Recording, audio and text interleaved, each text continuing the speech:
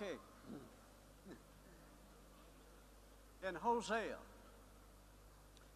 Hosea chapter 6, we have a prophetic utterance of the prophet Hosea concerning Israel. Chapter 6, verse 1 says, "Come, let us return to the Lord, for he hath torn, and he will heal us. He has smitten, and he will bind us up. After 2 days he will revive us." After how many days? 2 days. See, 2,000 years. That's the end of the church age. From Christ to the end of the church age, 2,000 years. "And the 3rd day he will raise us up, and we'll live in his sight." That's the millennium. There's your 2,000-year period of the church age and the 3 days. Now, listen to this. In the scripture, when Jesus was 12 years old, he went with his family to the Passover feast at Jerusalem. They thought he was with them when they left. They went a day's journey out. And they found out he was not with them. So he turned around and went back a day. If it's a day's journey out, it's a day's journey back, isn't it? Now, his family was Jewish, wasn't it? So the Jews were without Jesus 2 days. Hosea said after 2 days, he will revive us. See, the very things that happened in Jesus' childhood reflects the composite drawing. Now, the 3rd day, they found him in the temple. They were without him 2 days, but the 3rd day they found him in the temple. Zechariah 6 says Jesus will build the millennial temple, and that's where he'll rule from during the millennial, in the millennial temple. Now, Jesus was in the temple area, and they said, "You better depart, for Herod will kill you." He said, "Go tell that fox, I do cures today and tomorrow." 2 days. The 3rd day I'll be perfected. Now, folks, there are too many witnesses in the scripture that reveals the length of the church age. Now, like I say, you can't set a date. It's foolish to try to set dates. If I could tell you the day and the hour when Jesus is going to appear to catch away the saints, you still wouldn't know. The scripture says no man knows the day nor the hour. But do you realize that only covers a 24-hour period? The day or the hour? So it is theoretically possible we could know within a day when he's coming. Gives you something to think about, doesn't it? Jesus went down to Samaria, talked to the woman at the well. And a lot of people came and they believed on him. And they besought him to stay with them. And he abode with them. Now, Samaria is a Gentile city. And he abode with the Gentiles 2 days. Now, folks, that's not a coincidence. Jesus lived out the prophetic word. They're prophetic events that was lived out in Bible history. Just the same as the 7 feasts to the Lord that God commanded Israel to rehearse year after year represented the 7 appointed things that would happen in the 7,000-year period. The first 4 have been fulfilled. He fulfilled the feast of the Passover. He became the Passover lamb.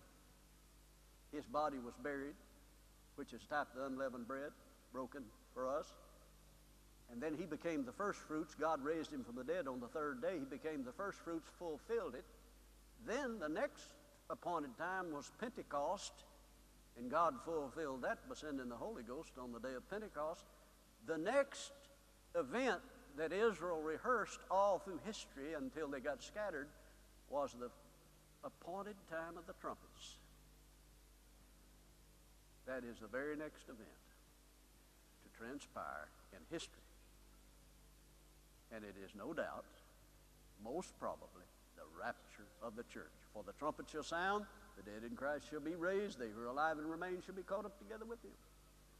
So over and over again in the scriptures, you see it time and time again, time and time again. Now let's go to the rapture. Go with me to, let me take you mentally to some of these because we can shorten it some by doing that. Somebody said, "Glory to God." If we can shorten. In John chapter 14, Jesus said, I go and prepare a place for you. If I go and prepare a place for you, I will come again and receive you unto myself, that there, where I am, there you may be also. Now, there's people today that teach that there is no rapture, that God's not going to take the righteous out of the earth, He's going to take the wicked off. Well, now, there's some truth to that, but the problem is they got it in the wrong sequence.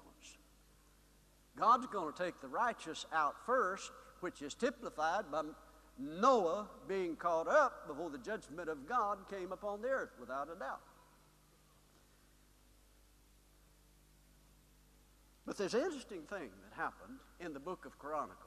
Now, if you'll just write this down and read it later. In the book of Chronicles, the 5th chapter, God had told Solomon, had the commission to build the house of the Lord. Now, when the house was finished, remember, Jesus said, I go away and prepare a place for you. If I prepare a place for you, I'll come again and receive you unto myself. Where I am, there you may be also. Some people teach that we're going to get everything under control. Jesus is going to come down here and rule and reign with us down here. And we're not going to heaven. But Peter said, in 1 Peter, he said, there's reserved for us in heaven, a reward in heaven, reserved in heaven for us. Now, if we don't go up there, what good would it be to us if we don't go there together? And besides that, Revelation 19, we come back with Jesus when He comes back from heaven. How did we come back with Him if we were not up there with Him? The problem is they've inserted some things in the wrong places in the prophetic puzzle. But when they celebrated the house of the Lord being finished,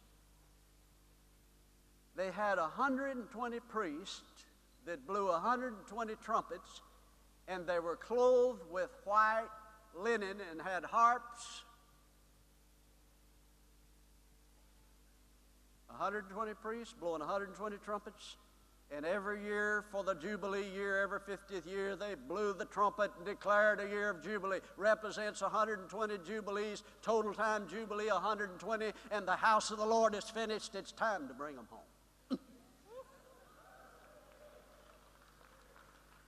Now, you may not believe this, but when I began to teach this, I went home one day and I started to drive in the garage, and I looked at my tag, the car tag, and I almost fell out. My car tag is TTJ 120.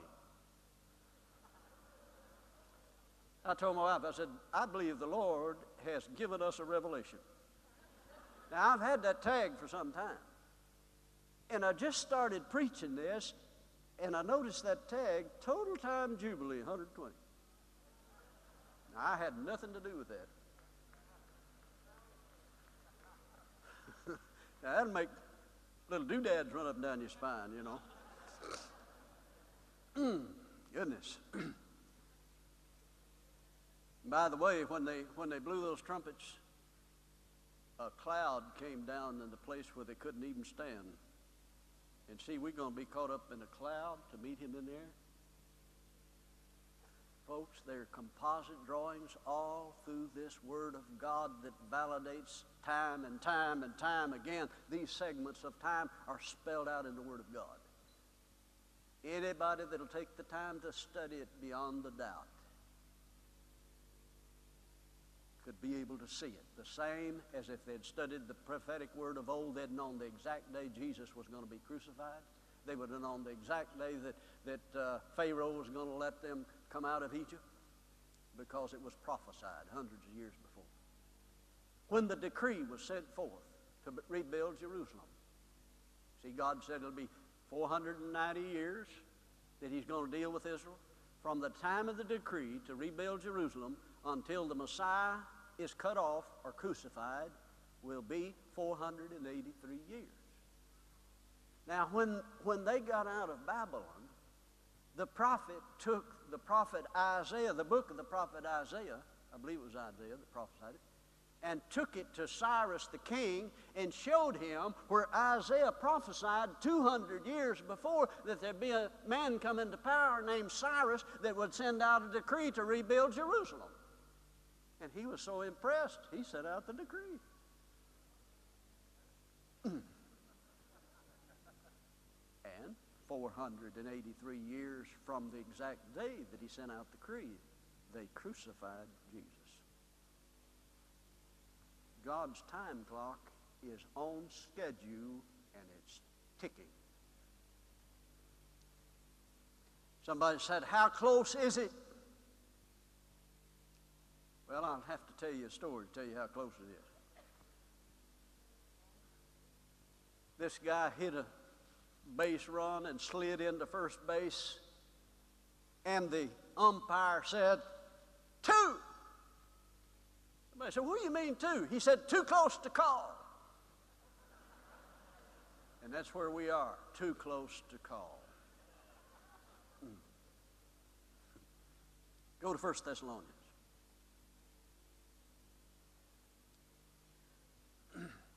Now you might wonder, you might say, well now, why didn't Jesus give us great revelation? Now see, he did allude to some things and gave us some insight.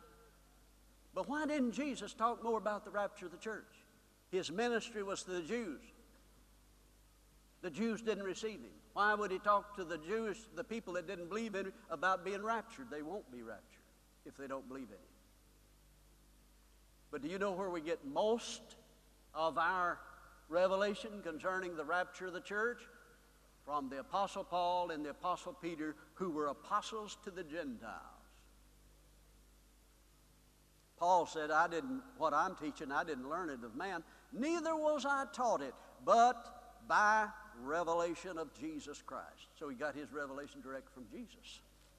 Now Jesus said, there's many things I would say to you, but you cannot bear them now. They couldn't understand it in that day. There's things that you couldn't understand 10 years ago that you could understand now.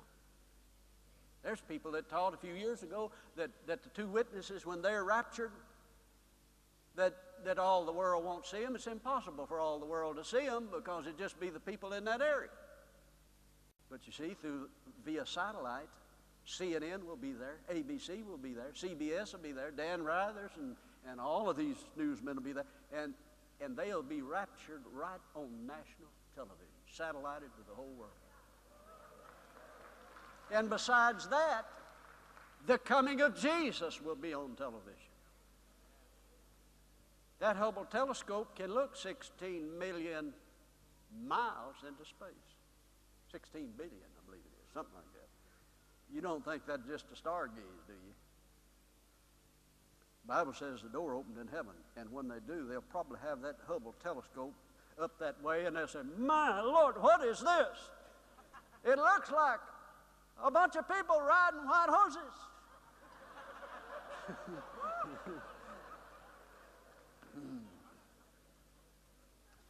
Well, I guess you realize I'm excited about this. 1 Thessalonians 4, verse 1. Chapter 4, verse 13. I would not have you ignorant, brethren, concerning them which are asleep, that ye sorrow not as others which have no hope. But if we believe that Jesus died and rose again, even so them also which sleep in Jesus will God bring with him when he comes. Now let me explain that, because some people say, oh yeah, when he comes back, you see, from heaven in Revelation 19, he's going to bring the spiritual bodies of those that have died in Christ with him. That's not what he's referred to. Let me point it out to you. The spiritual bodies, see, Paul said to be absent of the bodies, be present with the Lord. In our day, when you die, instantly you're in the presence of the Lord. Your spiritual body is. Your physical body goes in the grave. They put it in the coffin, they bury that thing. And it'll stay there till the resurrection, till Jesus appears. And we'll read it here in just a minute. But you see, your spiritual body will be up there. There's a spiritual body and there's a physical body, Paul said. You can read it in 1 Corinthians 15 chapter. So Jesus, when he appears in the clouds, he doesn't come to the earth at that time. He appears in the air. And he will bring the spiritual bodies of those that are dead and in the grave with him there. And notice what it says. For this I say unto you by the word of the Lord, that we who are alive and remain unto the coming of the Lord shall not prevent or precede them which are asleep. For the Lord himself shall descend from heaven with a shout, with the voice of the archangel, with the trump of God, and the dead in Christ shall rise first. And then we who are alive and remain shall be caught up together with them in the clouds to meet the Lord in the air. So shall we ever be with the Lord. Those dead bodies will come out of the grave. They will ascend first, and we will be caught up with them, and they will be reunited with their spiritual bodies and will be made glorified bodies the same instant we are changed. So shall we ever be with the Lord. Wherefore comfort one another with these words. But of the times and seasons, brethren, you have no need that I write unto you. For you yourselves know perfectly the day of the Lord cometh as a thief in the night. Now notice here, thief in the night. Second Advent. Not talking about the rapture of the church. For when they shall say, now notice he says, you have no need that I write unto you these things concerning times and seasons. Why? Because they would be the dead in Christ. And brother, when it happens, they're out of here. But when they shall say, notice, goes from you to they. Who's they? They that are on the earth during the tribulation period. When they shall say peace and safety, then shall sudden destruction come upon them as upon a woman with child, and they shall not escape. Oh, but the Scripture says in Luke chapter 21, verse 36, pray always that you might be accounted worthy to escape all these things that are coming upon the earth and stand before the Son of Man. Here it says they won't escape. Those on earth won't escape. We're not on earth at that time. We escape before these things come upon the earth. But ye, brethren, are not of darkness, that that day should overtake you as a thief. See, we're not of darkness. It won't overtake Christians as a thief. Ye are all the children of light, the children of the day, not of the night, nor of darkness. Now come on down to verse 8. But let us who are of the day be sober, putting on the breastplate of faith and love, and for a helmet the hope of salvation, the hope, blessed hope of deliverance. Deliverance from what? The next verse tells you. For God has not appointed us to wrath, but to obtain salvation or deliverance by our Lord Jesus Christ. The tribulation period is called the wrath of God upon the unbeliever and upon the wicked world. We are not appointed to wrath. Now come with me over to Second Thessalonians. Now in 2 Thessalonians, somebody had evidently written a letter and signed Paul's name to it, forged his name, and said that Paul had changed his mind, that the rapture had already taken place and the day of Christ or the day of the Lord was at hand. Now Paul's trying to straighten this mess out in chapter 2. Now I beseech you, brethren, by the coming of the Lord Jesus Christ. That refers to the second advent. But the next part of the sentence refers to the rapture. And by our gathering together unto him. Now the reason he speaks of them both in the same sentence is because he's trying to show the difference and that they don't come in the sequence that somebody's trying to say they do. That ye be not soon shaken in mind, nor troubled, neither by spirit, nor by word, nor by letter, as from us, that the day of Christ is at hand. Let no man deceive you, for that day shall not come, except there come a falling away first, and the man of sin be revealed. Two things must absolutely happen before the second advent. See, he's trying to counteract that letter that somebody sent out and said, oh, the rapture's past, and the day of Christ is at hand, or the day of the Lord. He says it can't possibly happen that way, because the two things must absolutely happen first. One is translated here, falling away, and the man of sin be revealed. Now, there's people that'll tell you today that we're in the tribulation today. The man of sin, which is the Antichrist, has not been revealed. He cannot be revealed until the church is taken out, because we rule the darkness of this planet. We are the restrainer. Now, the word that's translated to falling away here is the word apostasia. That word means a removing. Now, the reason it's translated to falling away is back there when this was translated, they did not have the revelation of what Paul was saying. The revelation is time release. But if you will follow me here, I can prove to you beyond a shadow of a doubt, if you'll take the word of God for it, that this does not mean a wholesale backsliding. It means the removal of the church from planet Earth. In In fact, if you have an Amplified Bible, some of you have one, you'll notice there's an asterisk there by the words falling away. Now, if you look down at the bottom, there's a footnote down there, and it says a possible rendering of the Greek word apostasia is departure, and then in brackets, of the church. Is that what it says? If it is, wave your hand. That's what it says. See, they knew that it possibly meant that, but they didn't have enough revelation to translate it that. Now, what would a falling away or wholesale backsliding have to do concerning the Antichrist being revealed? No, the restrainer has to be taken out of the way, because we are the one that controls the darkness of this planet. When all the Christians leave and there's no one to vote but wicked people, what's going to happen? The wicked will have their way. Now notice he goes on to say, who opposeth and exalteth himself above all that is called God, so that is worshipped, so that he as God, setteth in the temple of God, showing himself that he is God. Remember ye not that when I was yet with you, I told you these things. Now see, he had already talked to them about it. We don't have all that recorded. They knew about this. But now look at verse 6. And now you know what withholdeth, that he might be revealed in his time. Now what's he referring to here? He just told you back here in verse 3. Except there come the departure of the church first, the man of sin, revealed, the second advent will not take place. So verse 6 refers back to what he revealed in verse 3. Now we know what withholdeth. Why do we know it? He just revealed it in verse 3. It has to be taken out of the way. Now come down to verse 7. For the mystery of iniquity doth already work, only he who letteth, now this word letteth should be translated hindereth. It's an old English word, the meaning's changed. It means hindereth. Only he who hinders will hinder until he be taken out of the way. Now what do we got? Here it proves he's talking about the church. He will hinder until he be taken out of the way. Now here's where we, may get a sacred cow here. We've been taught for centuries that the church is the body of Christ. And that's right. That wasn't what I started to say. We've been taught for centuries that the church is the bride of Christ.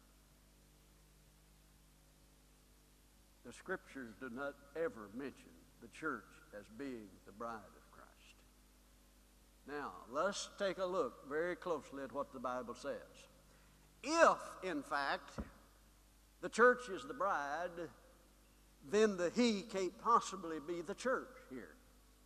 And therefore, it blocks that revelation, and you'll never be able to understand what it is that hinders.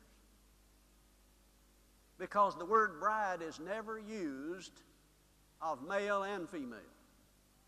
But the body of Christ is used of male and female. There's no male nor female in Christ. Ephesians says, fivefold ministry for the perfecting of the saints, till we all come to the knowledge of the Son of God, unto a perfect bride. Oh no, to a perfect man. The church is called a perfect man. Now think with me again scripturally. Jesus is the head of the church, right? We're the body.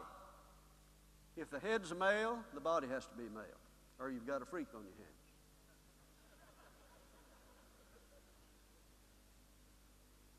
Now, I know we're going to have to get over this hurdle here. But see, the scripture is very plain about it. Now, I'll give you some other instances. When Jesus appeared to Paul on the road to Damascus, he said, why persecutest thou me? He didn't say a thing about his bride. Me. He called the church me, because the body of Christ is the church. We're bone of his bone, flesh of his flesh. See, for identity's sake, now don't misunderstand me. If you want to use it in relationship, would probably be all right. But as identity, you have to identify the church as a man or a he for identity's sake. Because Jesus said, why persecutest thou me? He took it personally. The church is him. Now, when you get over to the book of Revelation, you will find in the last chapter of the book of Revelation, it said the Spirit and the bride say, come. Let him that heareth say, come. Now, the book of Revelation was written to the church that was to hear this revelation. So it is him that heareth. He calls it a hymn, and it separated the bride from him that heareth. Now, why am I saying all this? Because unless you identify the church accurately, you lose the revelation of who it is that hinders, and it has to be taken out of the way. Now, the very thing that Paul said in Ephesians 5 does not say what most people said it said. He is using the relationship of man and wife. Now, see, my wife and I, we've been married 45 years. She signs her name Mrs. Charles Capps. We're one. We have one bank account. We own everything together. What she has, I have. We're joint heirs. We're one. We're one with Christ. But yet, her name is still Peggy. So see, she's separate from me, but we are one. And this is what Paul's saying. I speak concerning Christ and the church. Bone of his bone. We are one. We are the body of Christ. Just like she signs her name, Mrs. Charles Capps. We are one. But yet, she is female, and I'm male. But she says, Mrs. Charles Capps. You see the illustration Paul's trying to give? It's just showing the difference in identity and relationship. Her identity is she's Mrs. Charles Capps. The relationship is separate from identity, see, because her name's still Peggy. Then when you come to the book of Revelation, the chapter, look here in chapter 21. Verse 1, I saw the new heaven and the new earth, for the first heaven and the first earth was passed away, and there was no more sea. I, John, saw the holy city, the new Jerusalem, coming down from God out of heaven, prepared as a bride adorned for her husband. And I heard a great voice out of heaven, saying, Behold, the tabernacle of God is with men. Now come down to verse 9.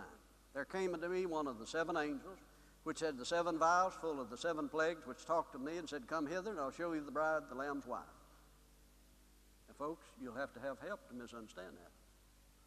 He's going to show you the bride, the Lamb's wife. And he carried me away in the Spirit to a great and high mountain, and showed me the great city, the holy Jerusalem, descending out of heaven from God. It's just talking about symbolism here, where Jesus will become, we will become one with him, with that city of righteousness. Every move, every thought, everything done in that city will be pure righteousness.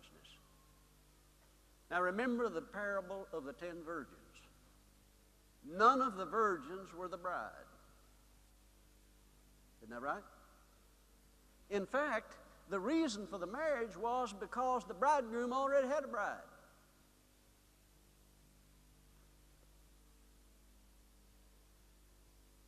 The virgins were children of the bride chamber, friends of the bridegroom. What they did, they adorned, they went in and decorated the bride chamber. And that's what we find in the book of Revelation. It talks about in 19, that city will be adorned with the white linen of the saints. We will adorn that city with our righteousness. But if you looked in the closet and saw a bridal gown, would you say, my, what a pretty bride? No, that's just what the bride wears. You see, if we're one with him, if he has a bride, we have a bride. We're flesh of his flesh, bone of his bone. We will rule and reign with him. Well, I don't want to do overkill here, but I want you to see that the identity of the church has to be a man, or he, spoken of in the masculine gender, or you lose the revelation of what it is that hinders. Now notice in verse 7 here of 2 Thessalonians, only he who hinders will hinder until he be taken out of the way. Then the wicked shall be revealed, whom the Lord will consume with the spirit of his mouth. So the Antichrist cannot be revealed, absolutely, Paul says, until the church is taken out of the way. So no need trying to pick the Antichrist, because he will not be revealed. Now, if you come back to verse 6, you could apply the pronoun to verse 6. We know what withholdeth. We know he that withholdeth. And it's the same one that's mentioned in verse 3, except there come the departure of the church. You could apply that. See, you can't find in the Scripture where there's going to be a wholesale backsliding in the church before Jesus comes. The very opposite is true. We're in a revival right now. So it's very evident from the things that Paul says that we are going to be taken out of the way. Come now with me to Revelation chapter 3. In chapter 3 of Revelation, mentions the church 19 times. Now catch this. This is significant. Mentions the church 19 times. After chapter 3, the church is never mentioned again in the book of Revelation until you get to the last chapter when it just says these things are written to the church. Now, why wouldn't it mention? If the church is on earth during that period of time, why isn't it mentioned? Mentioned 19 times in the first 3 chapters. Look here with me in the 3rd chapter. When he talks to the church at Philadelphia, in verse 8 it says, I know thy works. Behold, I've set before thee an open door, no man can shut it. For thou hast a little strength, and hast kept my word, and hast not denied my name. Now, you remember I said that the beggar died and was carried by the angels to Abraham's bosom? We're caught up together with them in the clouds to meet the Lord in the air. It's not just a cloudy day when that happens. That cloud is a cloud of angels that transports the church to heaven. Here he said, because you've not denied my name, kept my word, not denied my name, verse 10, because thou hast kept the word of my patience, I also will keep thee from the hour of temptation, which shall come upon all the world to try them that dwell on the earth. I'll keep you from the hour of temptation. What's he referring to? The tribulation period. Because you've kept my word. Luke 12, verse 8 and 9. Jesus said, if you confess me before men, I'll confess you before the angels of God. The angels are our transport to take us out of here. Now back up. Look at verse 8 again. I have set before thee an open door. No man can shut it. Now come over to chapter 4, verse 1. And after this I looked, and behold, a door was opened in heaven. This is that open door he referred to. I'll keep you from the hour of temptation. Door was opened in heaven. The first voice I heard was as it were a trumpet talking to me. What did it say? Come up hither. And immediately he was at the throne of God. And folks, that can be nothing but the composite drawing of the rapture of the church. That's the door that he said over here was opened before the church at Philadelphia to keep them from the hour of temptation.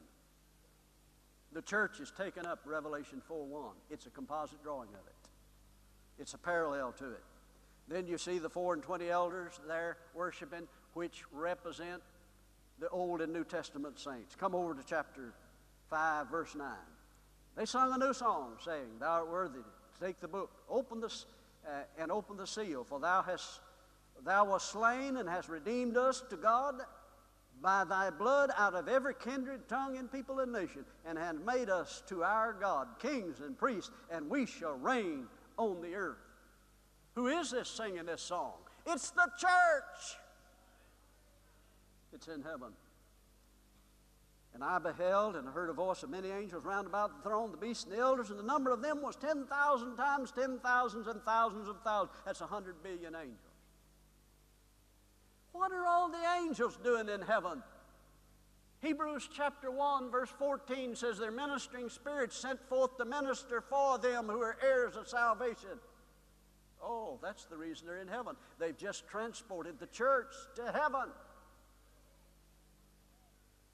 Another interesting thing, when you get over here to the 14th chapter, we're a little past right at mid-tribulation, and we find the 144,000, you see, that were saved, Jewish men that were saved immediately after the church.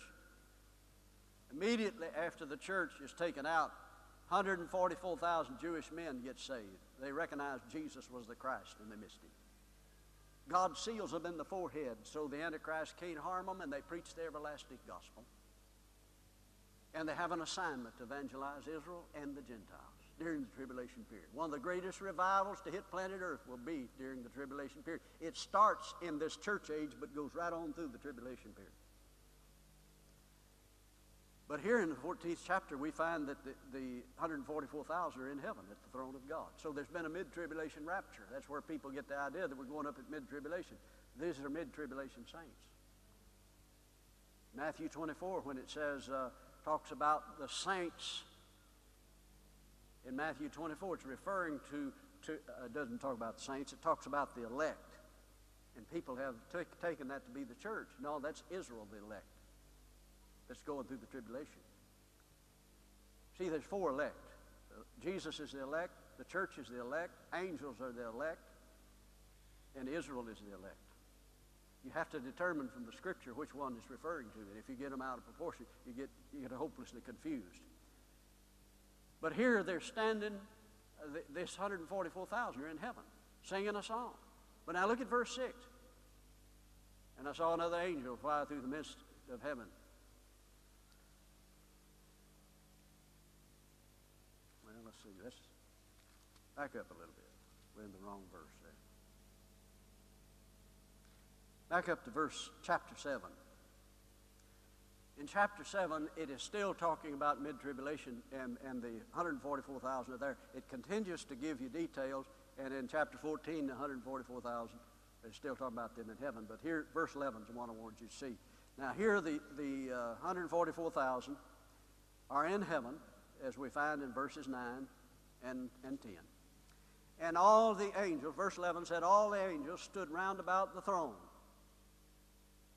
Now here again, all of the angels are in heaven. What are they doing in heaven? They came back to the earth and got another load and just transported them to heaven. Interesting thing happens in chapter 14. Do you remember when angel appeared to Cornelius, Acts 10, said, go call for Peter, he'll come tell you what to do. Why didn't the angel preach the gospel to him? Angels can't do that until the church age runs out, till the lease on planet Earth runs out. Here in chapter 14, verse 6, and I saw another angel fly through the midst of heaven, having the everlasting gospel to preach to them that dwell upon the earth, to every nation, kindred, tongue, and people. Folks, something has happened here. Now angels are preaching the gospel.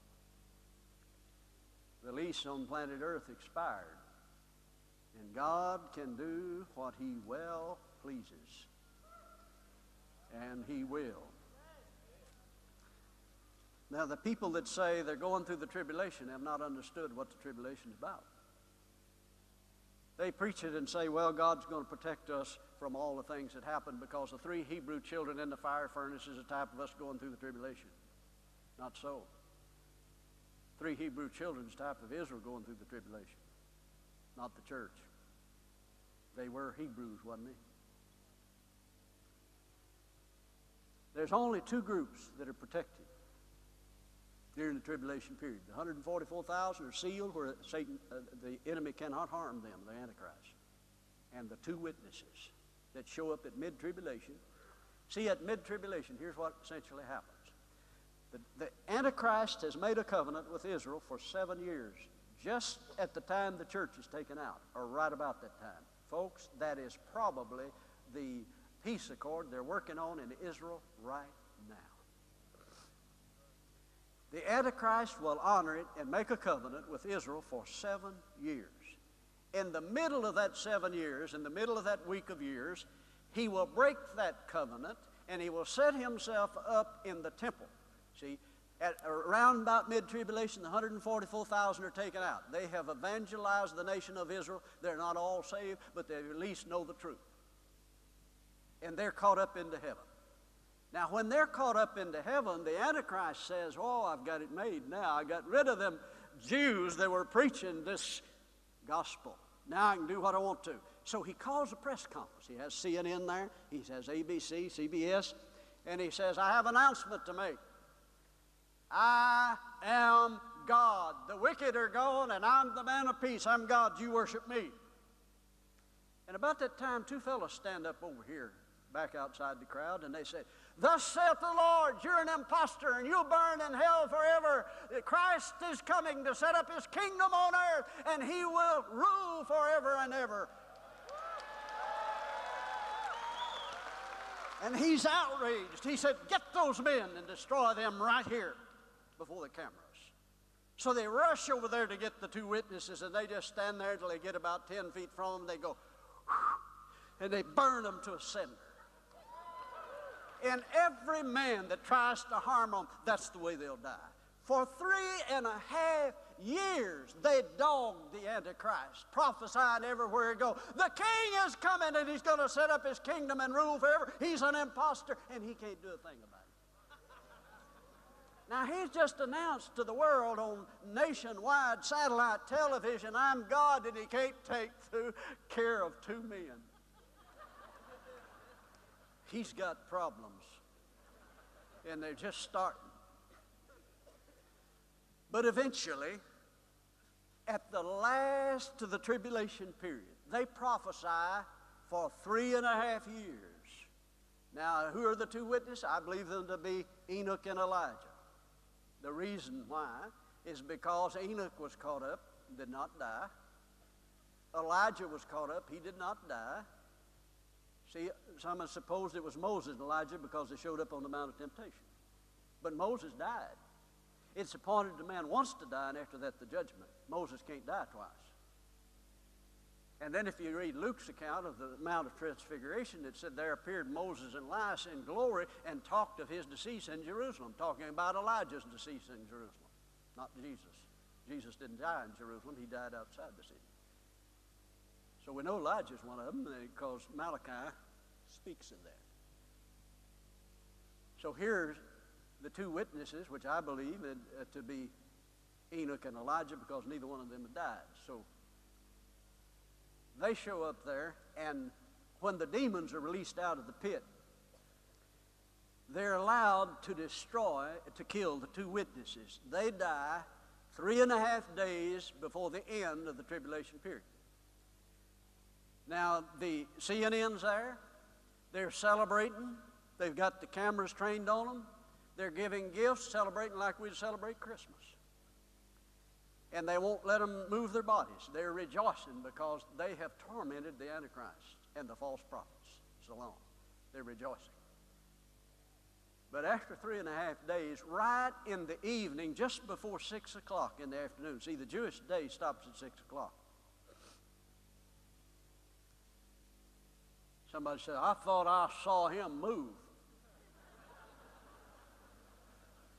I know I saw him move. And they stand up on their feet right on national television.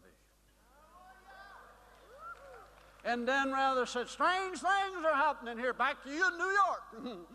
I'm out of here. And they hear a voice from heaven saying, come up hither. And they ascend right on television, right up to heaven. In the same instant, there's an earthquake, and something's happening over here. They turn their cameras over there. White horses? What's that written on his leg? King of kings and Lord of lords. And he sets foot on the mountain, it splits in two and shifts and makes a valley all the way to Jerusalem. And the Israelis in Jerusalem flee to the valley. The Antichrist is bringing his armies up the valley of Megiddo, already taken half of Jerusalem, about to annihilate Israel. Just in the nick of time, Jesus shows up and rains fire and brimstone and hail and destroys the Antichrist and all of his armies.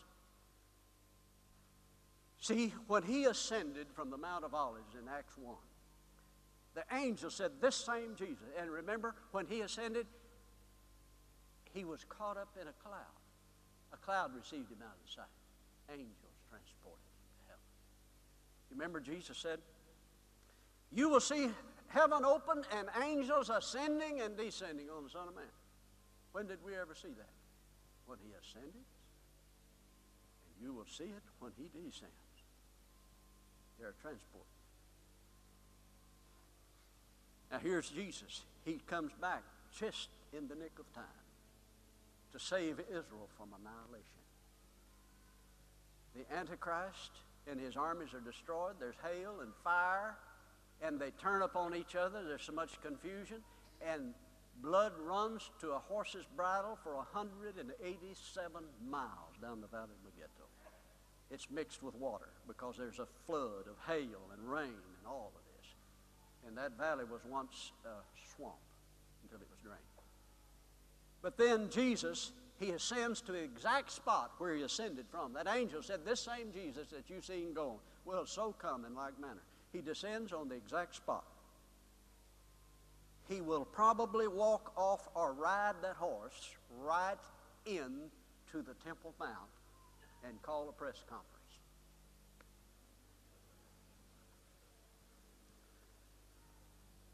Let me read you what will be said.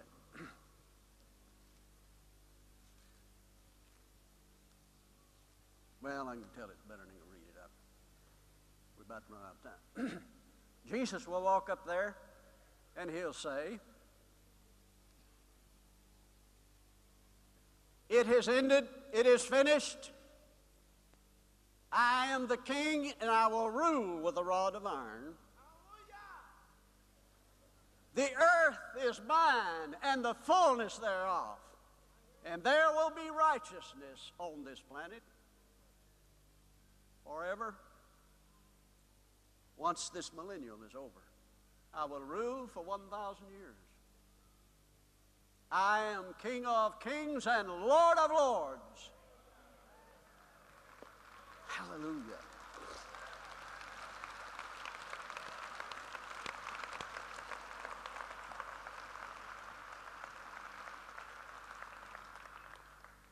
Then he'll send an angel and bind Satan and cast him into a pit for 1,000 years. At the end of that 1,000 years, there's people who raise children on the earth will be 1,000 years old, never been tempted. Satan will be loose for a little season. Go out and gather up all the rebels. Yeah, there'll still be some. And they will be cast into the lake of fire, the devil, the false prophets, them all. And then the wicked dead will be resurrected. Comes 1,000 years later. And then we will all be caught back up to heaven for the white throne judgment. Now, we won't be judged there, but we will go there to judge angels. And while we're all in heaven at the white throne judgment, wicked, dead, and all, been resurrected, this earth will absolutely burn up, totally and completely. And he will fashion a new heaven and a new earth. And then, when the wicked are done away with and destroyed, we will escort that new Jerusalem back to planet Earth. God himself and Jesus Christ living in that city, back to this earth, and there will be righteousness on earth forever and ever and ever, and never be another rebellion on planet Earth. Hallelujah. Woo, glory. Blessed be God. And I'm about ready for him to come. The wake-up call for the church is the King is coming. And he's coming very soon. Come on, Jerry, I'm going to turn it back. Praise God.